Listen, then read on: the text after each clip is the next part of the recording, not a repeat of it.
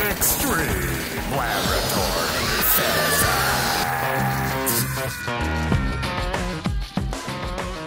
All right. In this lab, we're going to use the conservation of angular momentum to determine the mass of there's a large washer, and we want to determine the mass of that washer. So what we're going to do is we've got a base disk, and you're going to know the mass of this. We're going to give you that. And here I'm identifying what we're calling the different pieces. There's a screw. And so this is the drop disk. We don't know the mass of this. We're going to spin this. And, of course, we're going to have the angular velocity information. And, all right, so knowing the dimensions of that, we should be able to determine the mass.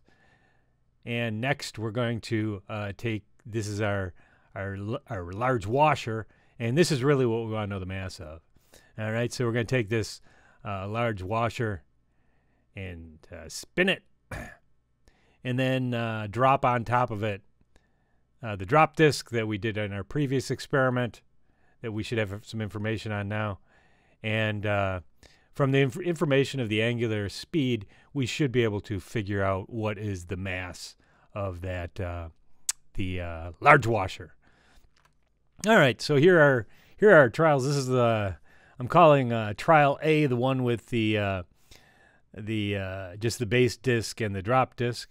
And after we spin it and drop it, we go over to the analyze screen on the LabQuest, and I'm just scrolling slowly, and you can see wherever the cursor is, it's giving the angular speed, and also we can see the time there on the graph. You're going to have to determine what information you're going to use to solve the problem of what is the mass of the large washer. All right, so I'm spinning it again. And when I'm dropping it, I'm careful to drop it cleanly. So the drop disk is in no way in contact with anything else except for my hand, and then I drop it, and then it plops right onto the base disk. Angular momentum is only conserved if there is no net torque on the system. And in this case, our system would be the two disks. Now the question is there a net torque on the system? Could you calculate the net torque if there is one? And if there is one, is it important? Can we still get good results even if there is a net torque on the system? Obviously, if the net torque is very small compared to the values we're dealing with, there may be a net torque, and I'm sure there is. There's always something going on. But is it relevant? That's the question. The question isn't, is there absolutely a torque, net torque on the system? Well, sure there is. But is it relevant? How big is it? How important is it to get a good result? That's the question. Not, is there a net torque? Of course there is, right? So how could you use this information we're looking at to figure out what is the net torque on this system?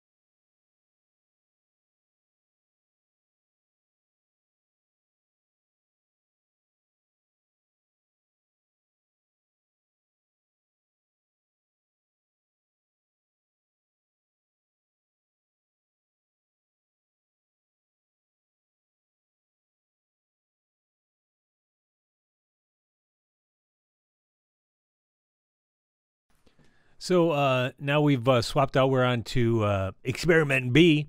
We have the large washer on the bottom, and give that a spin. And we're going to drop the drop disc on it, right? So we've already done an experiment with the drop disc, so we have some information on that. And all right, so all we need is some dimensional information and a little bit of mass information. We should be able to determine the mass of the large washer.